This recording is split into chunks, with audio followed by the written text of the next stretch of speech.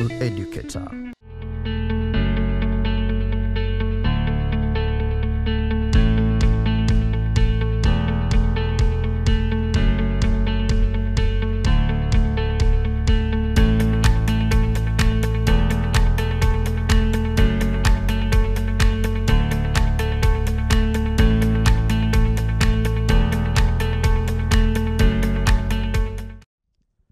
My dear student and my esteemed viewer, welcome to our Form 2 English lesson. The topic is grammar, and we are exploring independent clauses and subordinate clauses.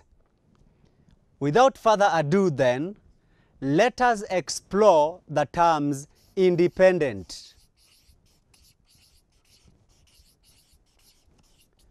Independent means that can stand on its own, self-sufficient, that can depend on its own.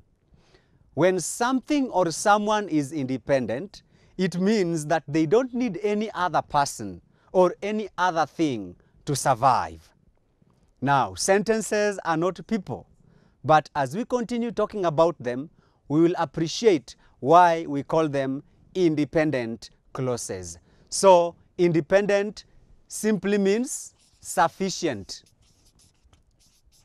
self-sufficient, self-sufficient. But dependent, on the other hand, means that cannot stand on its own, depends on another.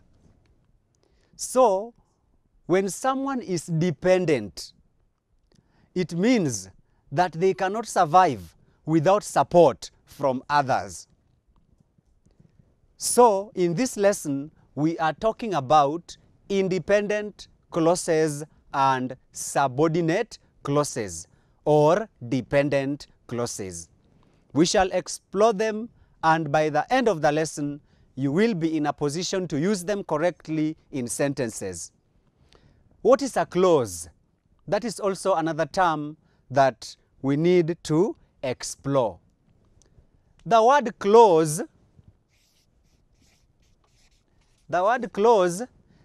refers to a stretch of words or a string of words or a group of words that has a subject and a predicate.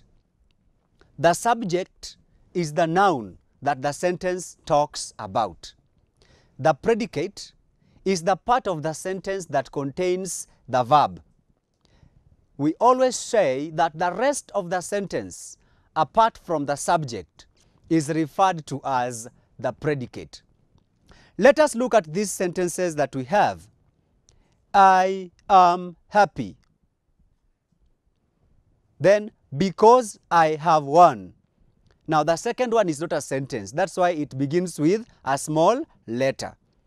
But the first one can be considered a sentence. But at this level, I want us to consider them as clauses, a stretch of words that consists of a noun phrase and a verb phrase. The noun phrase is the one we are calling the subject, and the verb phrase is the one we call the object. Sorry, we call the predicate. The verb phrase is called the predicate. So the word I there is the noun phrase. I'm happy is the verb phrase.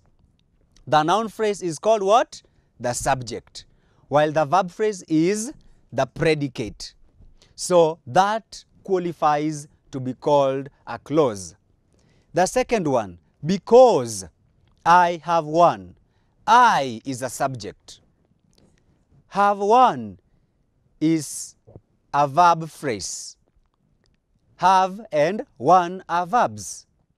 So, if we have a subject and a predicate, a noun phrase and a verb phrase in a stretch of words, that can be considered a clause.